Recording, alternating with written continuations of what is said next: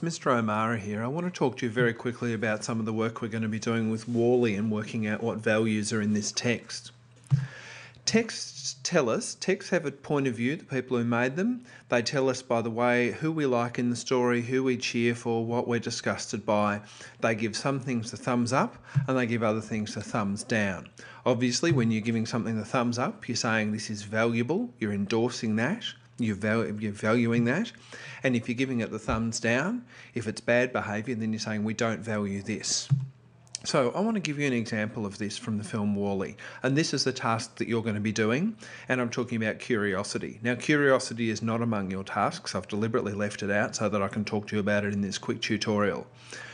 Not everybody values curiosity. Some people think you're better off keeping your noses out of things, hence the expression curiosity killed the cat. People don't all agree that it's good to be curious. Some people think you're better off without it. Some people think that it's the very essence of what it is to be human. So you can value it or not value it. So let's look for some images in Wall-E that relate to curiosity. Now I've put a whole bunch of images on the W drive for you, and there's a link in the OneNote. I would say that when we're presented with people like these passengers, these nameless passengers here, who are just sitting there consuming, staring at their screens, not noticing the world, they're not differentiated from one another, they're just kind of identical millions or thousands of passengers. We don't particularly value them.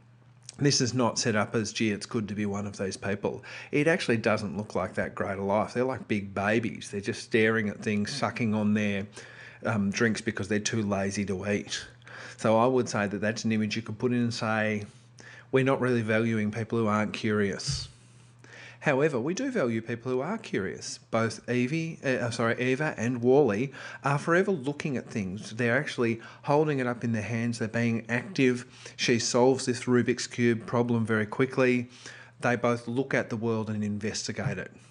Wall-E particularly, even when he's all on his own, been working for probably 700 years, and yet he's forever playing with things, seeing what they do, and he's rewarded for his curiosity. We see here that he's playing with the fire extinguisher, and later on he actually uses the fire extinguisher in space as a method of propulsion. And of course they get some comic moments out of him investigating things. But again, we laugh with him, we're on his side, we like him being curious. And of course we see the captain, who starts off being, like all the other humans on the ship, pretty useless and not, you don't really like him as a character. But then he comes to life and he gets interested in the world and he starts to investigate it and he stands up for himself. So I've collected 5 images that relate to curiosity, and you'll be collecting images too to relate to the concept you're doing. So then you've got to put together 50 to 100 words. So here's an example of what that might look like. The feature film Wall-E values curiosity, and then I go on and define curiosity, where people and robots are interested in the world around them and want to learn more about things. So I'm saying I reckon it does value it, and here's what curiosity means. I talk about Wall-E. Wall-E, the hero of the movie, is curious from the first time we meet him. He not only works hard, but he collects interesting objects and plays with things such as the underwear and the fire extinguisher to see what they are. Again, just bringing in little examples from the film, saying how what the film's got to say about curiosity. I then say not everyone is curious. In the story Wall-E, the passengers on the Axiom mostly sit around in their hover chairs and stare at screens. Only a couple break out of this habit and notice the world around them. We are meant to admire these curious people and largely ignore all the sheep who notice nothing about the world.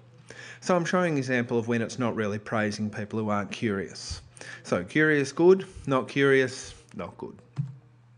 And finally, the ship's captain, and I've missed an apostrophe there, in particular is a pathetic character and no one would take it all seriously until he starts to take notice of the world. He starts to investigate and learn about the world, and soon he is moved to action and helps save the day.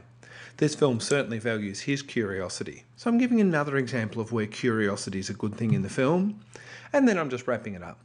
In the film Wall-E, curiosity is valued. So I'm just saying, yes, this is something this film values. I will tell you right now, it doesn't value everything. There are lots of things this film makes no comment on whatsoever, and some things it's saying are bad, but it's saying curiosity is good. So back to my response. In this story, it's better to wonder about the world and investigate than to just ignore the world around you.